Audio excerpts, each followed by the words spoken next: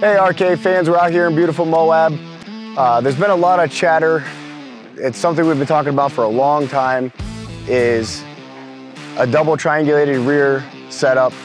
You know, and we're not trying to take anything away from the Generate Elite kit. That's a great kit. You know, and there's a bunch of other people that build builders kits for double triangulation in the rear. But being a Northeast company, you know, or a company that has to deal with weather, we really didn't want to ever have to cut up through the body, cut holes and everything, and basically be less invasive in the vehicle. So it was more factory inside the vehicle. You weren't smelling fuel from a fuel cell in the back. So what we came up with is our Rockzilla series. This will be offered in a couple different configurations. There'll be one with just coil springs that you can run any shock you want to, coil over front, coil spring rear and shock, and coil over front and rear. They all feature the independent 3-link front end. The full-blown Rockzilla kit, as shown on this vehicle, will require a Dynatrac 72.5 WMS axle with 3.5-inch backspace wheels, as upfitted right here. We've done a lot of things very differently and non-conventional with what we've done here. We designed a mid-mounted fuel cell, so the gas tank is actually right underneath, right behind the transfer case. Nice big skid plate covering from the front long arm mounts to the rear cross member. You don't even have to cut out an OEM cross member with this kit. It is the least invasive system that I know of with a double triangulated rear and coilovers. As you can see, the coilovers tuck right up inside the wheel wells. Obviously, this is the JL version. We will be working on a JK similar setup. We haven't had time to tackle that. We've been so busy with production needs that R&D has kind of taken a back seat. But we finally got this one together. We're out here enjoying it, and it's doing tremendously well.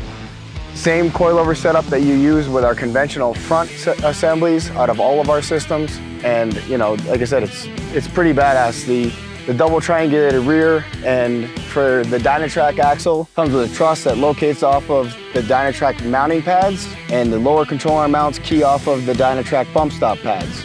It's a full, complete system. The only thing you will be required to do, and we will spell it out in the instructions, is how to plumb the fuel system. It takes your stock sending unit, and you just make all the connections, and it's done. Again, the least invasive double triangulated 4-link assembly that we know of. No fuel smell inside the vehicle, you know, no cuts up through the body so you don't have any rust holes. Again, being a Northeast company or a company that deals with weather, that's very important to us. This gentleman is from Michigan. Obviously, they need to deal with weather there, you know, and did not want to have to deal with, you know, snow, slush going up inside the car.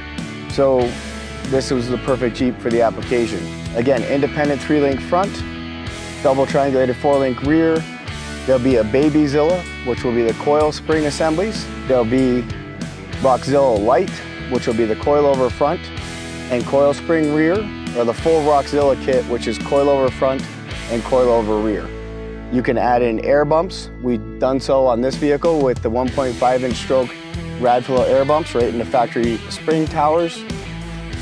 On the other applications, you will be able to not have to go to a 72.5 WMS axle. We will be doing design work for other applications for axles. When we release this in January of 2022, which is the target date, you know, the initial offerings are all going to be Dynatrac products. On the front, to do the independent 3-link, we run it on the passenger side with a nice bolt-on truss. Again, locating on some of the bolts off the top of the differential with a truss down the passenger side with the integrated 3rd-link mount. Very, very similar to what we've run in our JLU 392 Ultra 4 race car. It's almost exactly the same suspension geometry, just with a race car, we went to a race fuel system, so it was a little bit different. But, you know, no check engine lights. The vehicle thinks it's still operating under 100% factory parameters. Very nice, simple setup. We look forward to releasing this next year, and we look forward to getting it into some customers' rigs so we can hear all the feedback. It's performing amazingly well out here this year, you know, but we have some other, you know, more testing minimum of probably another 8 months before we feel comfortable saying it's gonna hold up to our standards. Again, we feel super comfortable with this vehicle. We've watched it do some amazing things this week. Tomorrow it's gonna be going on Pritchett Canyon. So, you know, we're just gonna try to beat the hell out of it and have fun. Thank you all, and if you have any questions, again, reach out to us.